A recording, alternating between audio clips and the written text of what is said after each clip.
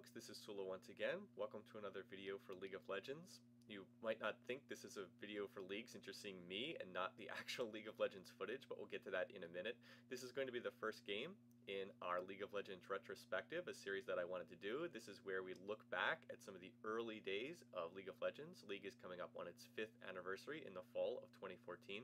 So I wanted to look back at some of the early games in competitive play, to look at how the game has evolved, how it's changed, look at some of the early players, since so many of them have now retired and moved on from the League scene, and just look at some of these early games and really see how League has evolved as a competitive game over the last 5 years. So anyway, you're going to minimize me. Let's go ahead and pull up a screenshot here.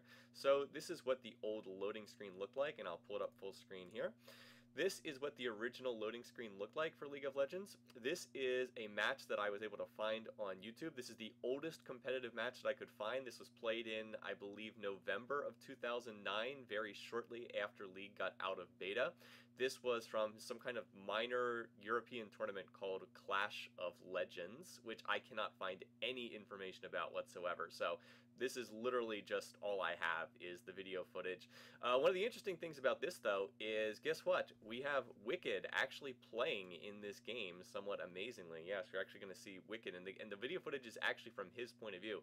But needless to say, very different environment, all sorts of interesting summoner choices. I don't know if Flash was even in the game at this point in time because no one is using it.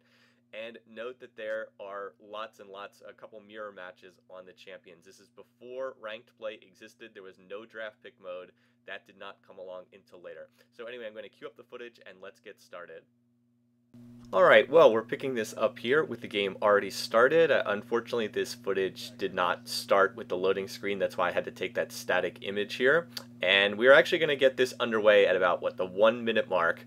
The chat between the two teams were actually discussing whether they wanted to remake this game or not, and they had not actually decided that. So as I said, this is from a competitive, some kind of tournament that was apparently going on in late 2009, and this is on the European server at the time. So these teams are not picked due to draft mode. As I said, there was no draft mode, there was no ranked play. It was just 2 teams of 5, and they just picked basically whatever champions they wanted. That's why there's multiple incarnations of some champions. Like I think there's 2 Tariks in this game, and I think that there's 2 Sivers in this game. And anyway, as far as what's going on here, you're going to see Wicked's going to use his Clairvoyance. He's taking Clairvoyance Clarity, which is kind of a very interesting combination. But the other team also had a Clairvoyance Clarity combo. And right here, they're actually going to get CV'd by the other team as well. I have already gone ahead and watched this game. And despite getting CV'd by the enemy team, they're going to go ahead and continue invading. And by the way, check out the location of the red buff, not where it is nowadays. But they're going to face check, and oh no! AoE damage out the wazoo. Gold card stun from Twisted Fate. Corky's drawing to draw. First blood for the enemy team, and this has gone horribly, horribly wrong. Another gold card stun coming out from the enemy team's Twisted Fate, and it is just time to run away. Sivir on Sivir violence right there, but it's the enemy team's Sivir who gets the kill. And by the way, the portrait art, you might notice, is very different for a lot of these champions. It actually might be difficult to identify who is who. There are the starting items right there. Triple red crystal start, 3 of the ruby crystals, and check it out, a minion on the enemy team has killed the enemy team's Tarik. So we've got a very, very interesting start to this game. 2-0 in kills for the other team, for the team that is not Wicked's team. Again, I don't know what these teams were actually called, unfortunately. And we're going to pick up from there. So let's start out with some of the big differences. There's the starting items again. Remember, by the way, I'm not the one getting this footage. I'm just going off the pre-recorded footage, so I can't move the camera, and I don't control what it's looking at or anything like that. Starting items, you might have noticed a lot of ruby crystals. You may have noticed Wicked's starting item is a mana manipulator. And by the way, that was a very standard starting item early on in League's history, particularly for these sort of supports who aren't really support type champions, who I'll have more to say about in a little bit as we go forward. But yes, so Mana Manipulator, when I first started playing the game in mid-2010, this was a very popular item. I would play Soraka and I would start Mana Manipulator. This item, for those who don't know, because obviously I'm pretty sure Mana Manipulator doesn't exist in the game anymore. It simply provides mana regen to yourself and to nearby allies. It's an aura item. It just provides mana regen, does not provide any combat stats, just mana regen. But it was a very popular item at the time. For some reason, we all thought that this was good. Anyway, in terms of laning assignments, yes, the one thing you might notice when you look at very early League games is that there are no formal laning assignments. People pretty much just take champions and send them to whatever lane they felt like. This is because the metagame really hadn't developed yet. People just would play whatever. So our bottom lane here is Sivir Taric, which, you know, that sounds fine, but you got to keep in mind, Taric isn't really being played as a support, and I'll say more on this as we go along. But we've got Sivir Taric against Cho'Gath Twisted Fate on the other team, so that's a lane that doesn't really make a whole lot of sense. In the top lane, the other team is also running Sivir Taric, but they're running it in the top lane instead of the bottom lane. The reason why you typically see a dual lane bot is because it gives better dragon control, but again, that was something that kind of developed over time. So the enemy team is also running Sivir Taric lane up in top. However, Wicked's team is running a Malphite Nasus lane in top, and I really do wonder what the logic was behind that one. Keep in mind, this was a tournament, and this was actually the finals of a tournament, so these were not bad players. These were all, you know, players that were well above average in terms of the competitive scene at this time, but I must admit the Malphite plus Nasus lane does not really make a whole lot of sense to me. Nasus being one of the worst champions possible to put in a duo lane due to the way that his kit works. And in mid, it is a Corki versus Corki lane. You might have also noticed the tower right there. That is Summoner Fortify, a summoner spell that existed during Season 1, but hasn't existed since then. Summoner Fortify would make towers invulnerable for a short period of time. You couldn't damage towers. Riot took it out of the game because it promoted turtling, and they really didn't like that.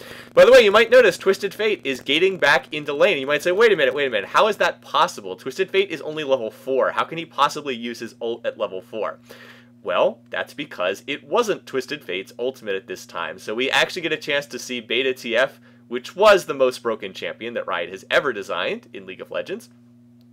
Note the gold card stun and the extreme, well, let's see, oh, we got a fight here. We'll get back to Beta TF in a minute, and we're going to see a 1-for-1 kill right there. Sivir getting the kill onto Twisted Fate, but Cho'Gath then getting the kill on Wicked's Taric, and then Cho'Gath getting a second kill right there. And there is Wicked shopping in the item store. So, yes, we ended up being a 2-for-1 in favor of the enemy team.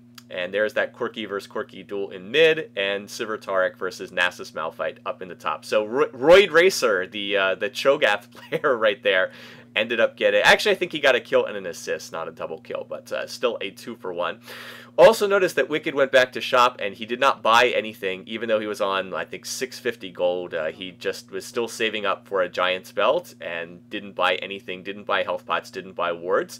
If you look at the minimap, note that neither team has any wards down. Another thing that bears mentioning here right now, before we get back to some of these other issues, there are no junglers in this game. You might have noticed that, or maybe didn't even think about that, but 2v2 top, 1v1 mid, 2v2 bot.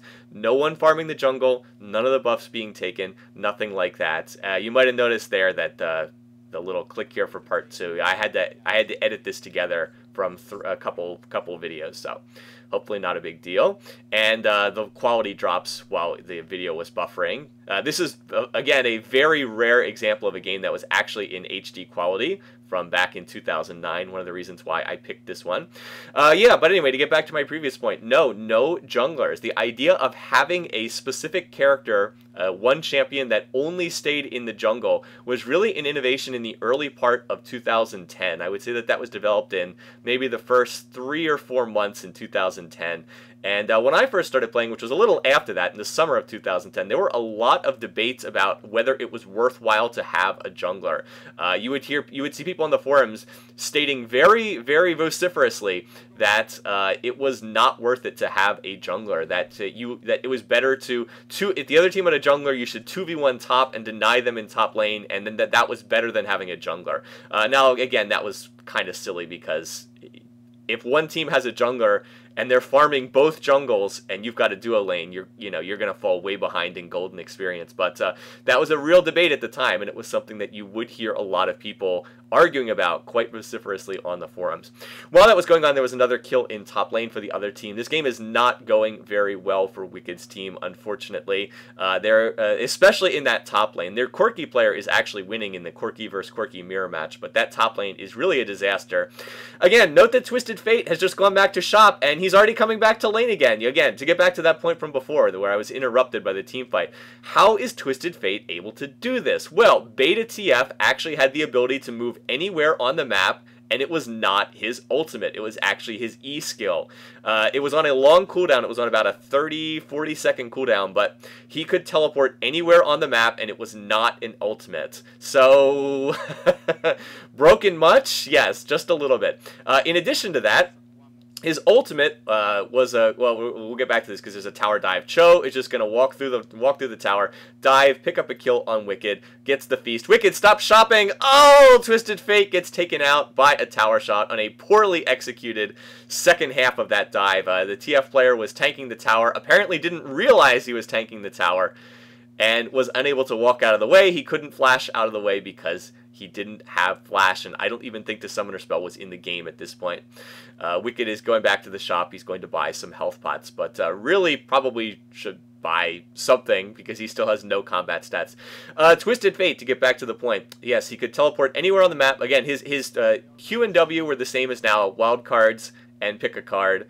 Although the gold card was originally a area of effect gold card stun. I believe in this patch version it is not a area of effect stun, but it is still, of course, a point and click stun. But his E was an ability where he could teleport anywhere on the map, and it was on like a 30-second cooldown. His ultimate, Global Reveal, same as it is now, reveals all enemy champs. Global Slow, slowed all enemy champions on the map, and also allowed him to teleport in with half the cooldown. So instead of it being like a 6-second cooldown, it was like a 2-second cooldown or something like that. Anyway, we are going to see a kill here. Malphite uses his ult. That's going to get a kill against the enemy team's Sivir. Meanwhile, though, people are coming into the map. Twisted Fate is there because, of course, he's there. He's got a global ultimate, but he's going to get taken out by Asphalt22, the quirky player in mid on Wicked's team, and they've just gotten a very nice 2-for-0 right there. Enemy team tried to come into the fight, but the Malphite initiation was pretty good, and they're able to pick up a kill, and now they're looking to do their best job to push mid.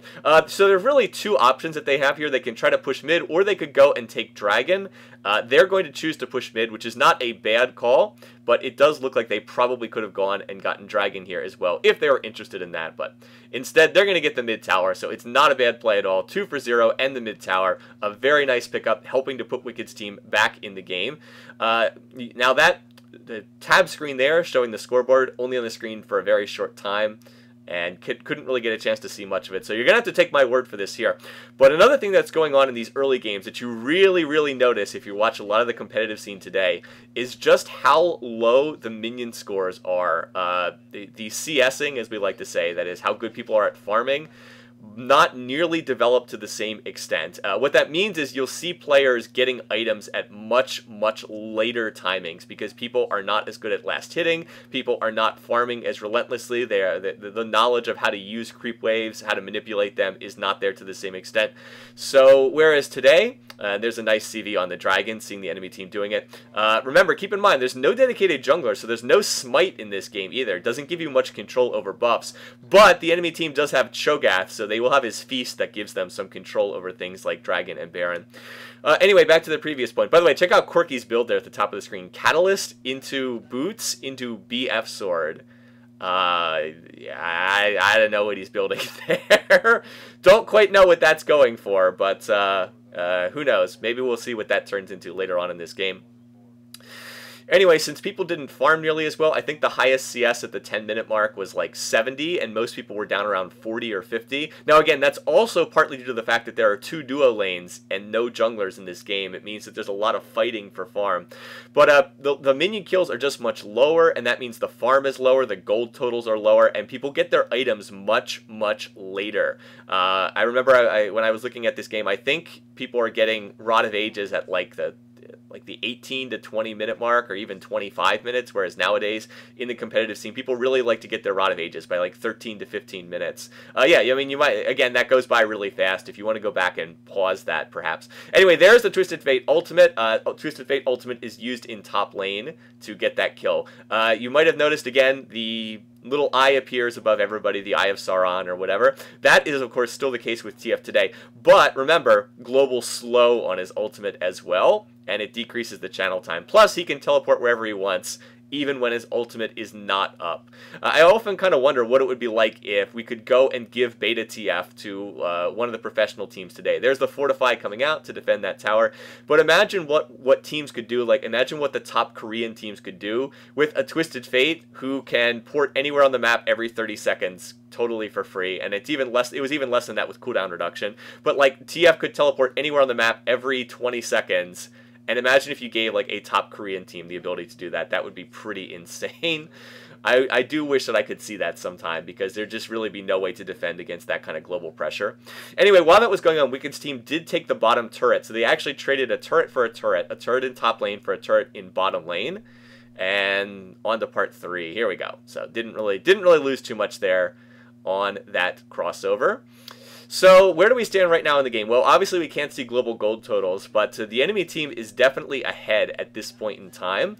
They were the ones who got that initial level 1 fight. They are ahead in kills. Although, by the way, notice that you can't see the overall kill score unless you hit tab. All you can see is your personal KDA. One other thing I'll mention is that when you hit tab to look at the the items and so on, you can't see what summoner spells the other team brought. At this point in time, and I remember this when I started playing as well, you could only see the enemy team's summoners on the loading screen. Once the game started, you had no way to tell what summoners the enemy team had brought. So you really just had to remember what summoners they had. Anyway, Wicked is getting CV'd right here. There's a Clairvoyance by the enemy team, but they're going to go in and try to contest this blue buff still anyway. But the enemy team is apparently well aware of that. Sivir's going to pop her ultimate. In comes Twisted Fate. It's an AoE fest from the enemy team. Gold card stuns coming out, and this fight is just not going very well at all as Wicked's team gets totally blown up. There is the global slow from the Twisted Fate ultimate, and that's actually going to be a 5-for-0 ace. The enemy team collapsed on that very, very hard, and they were just able to blow up Wicked's team. Again, it was probably a dubious choice of an invade because they were already behind, and they were moving into the enemy team's side of the map with no vision. But again, nobody has any vision, because note that there is not a single ward on the map. And again, this is not a solo queue game. This is, like a ranked, it's the equivalent of a ranked 5s game, although it's not ranked play, obviously, because ranked play didn't exist yet. But it is a team of 5. They're actually on Skype, or I assume, or some kind of voice chat service, maybe not Skype, but something like that. And all of these players are in full communication with each other throughout the game, so they were talking with one another. I have gone ahead and muted that because otherwise you wouldn't be able to hear my commentary. I'll see if I can post a link to the original video in the description for this if you want to go back and see it with the original audio. And oh no, Wicked's team is getting caught out in a rotation through the jungle. Gold card stun comes out for the initiation. Cho'Gath follows up with a rupture, and oh no, no, no. So that was the classic missed rotation right there. The enemy team was able to catch Wicked's team as they went to defend the top turret, but they got engaged on from the brush. Again, they had no vision in their red side jungle.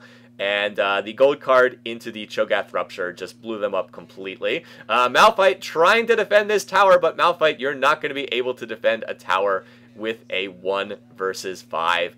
And that was probably not the best decision. Would have been better just to back off and not try to hold that tower, because it's not going to happen there, buddy.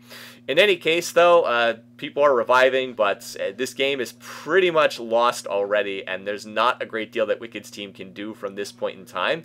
The inhib towers did not regenerate health at this point in time.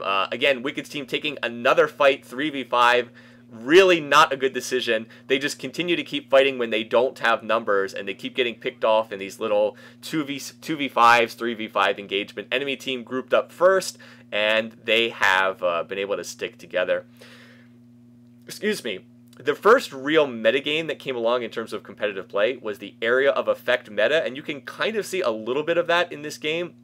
When the game first started out, teams first realized, yeah, note the creep scores there. They're really low. 100 was the highest for Wicked's team. That was their quirky player solo mid, and then 68 was the next highest.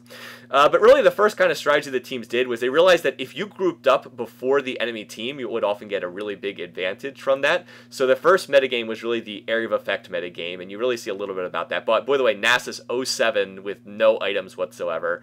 Nasus was just not a good pick in a duo lane.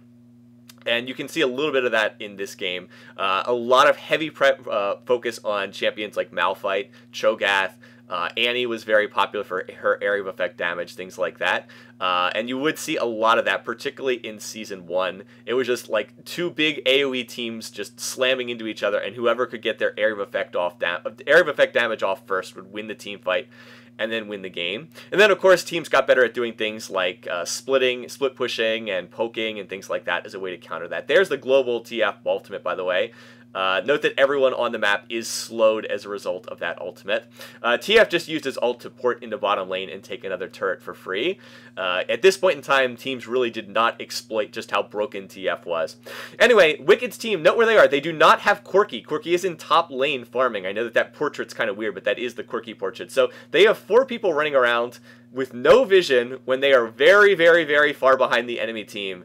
And the enemy team has a TF2 for global presence. So this is a very bad place to be. Again, Quirky is now finally coming over, but still hasn't really joined them yet. The Boomerang Blade's going to hit and do some damage. Stun hits on Sivir, but she's just going to block that, and a Cho Rupture is going to knock up 2 members of the enemy team. They're fighting so far away from their base when they're this far behind, and you just know this is not going to end very well. So the first focus comes down. Wicked is going to fall. Taric is dying. Sivir's dying. Everybody's dying right now. And that's another 5-for-0 ace, and that was just not a good team fight to take. Really had no business trying to fight that far away from their base. They needed to defend towers.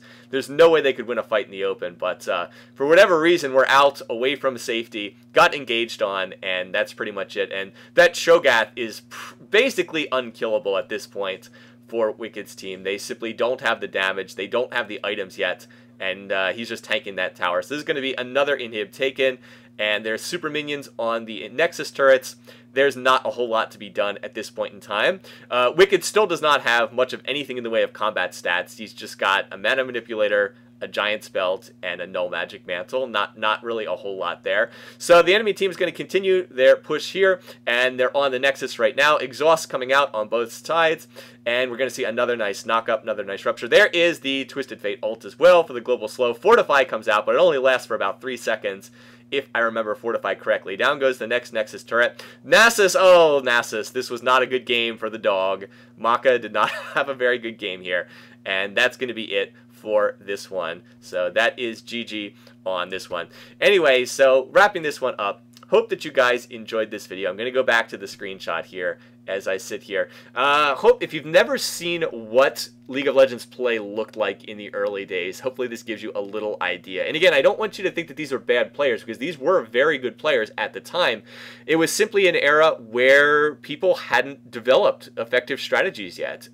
And that only comes about through lots of practice and through the crucible of professional play. So anyway, going forward with this series, we're going to try and see how some of these things develop. We're going to look at how the League metagame evolved and how the competitive scene developed over time. I hope that you guys are going to enjoy some of this stuff. Anyway, until next time, hope you guys are having a great week. I'll see you again soon. Until then, take care.